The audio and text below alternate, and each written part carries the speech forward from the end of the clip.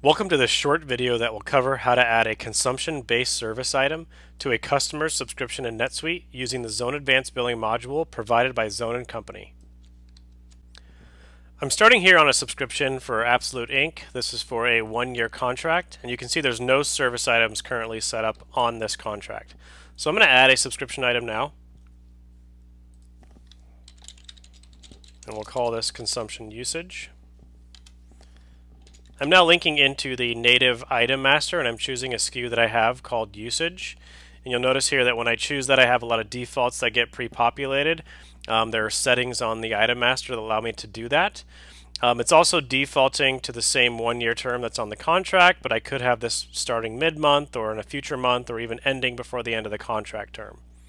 So this is currently set up as a usage-based item, and I now need to give it a price book.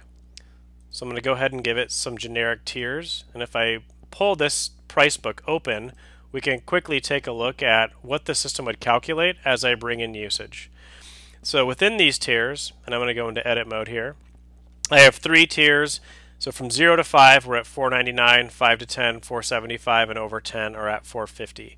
And using the pricing type of linear, that means if I used, let's say, 11 gigabytes, I would multiply 11 times 450, or the system would. If I chose marginal, it would actually be a blended rate, where the first portion would be at $4.99, then $4.75, and then $4.50 over 10. And if I had chosen fixed rate per tier, that would simply be bill me $450. If I used 11 or 12 or 13, don't multiply the rate by the quantity that's brought in.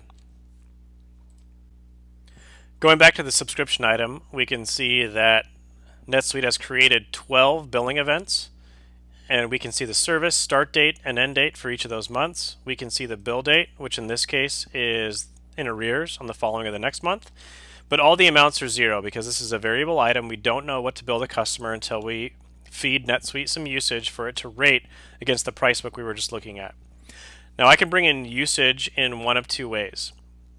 From the subscription item, if I were doing this manually, I could simply click new usage data, and I could be populating the date, the quantity, and the identifier of how I would link it to this particular subscription item, which in a lot of cases is an alphanumeric ID from a proprietary system, or wherever we're pulling the usage from, if it's via CSV upload or an API. In this demo, I wanted to show you how we could do this via an upload, so we're going to do that now by using the import functionality. And before they do the upload, I wanted to at least show you what this record looks like.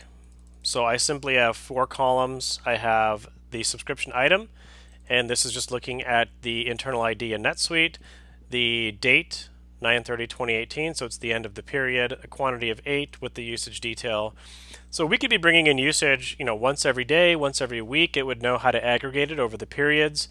Also, in a lot of cases, we're not using the internal ID of the subscription item. We're using some other custom field that we would create and add to the subscription item that would represent some ID you may already have in your proprietary system. All right, so I have a saved CSV import for usage data.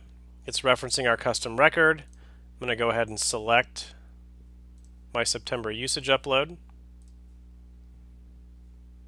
I'm going to be adding new data.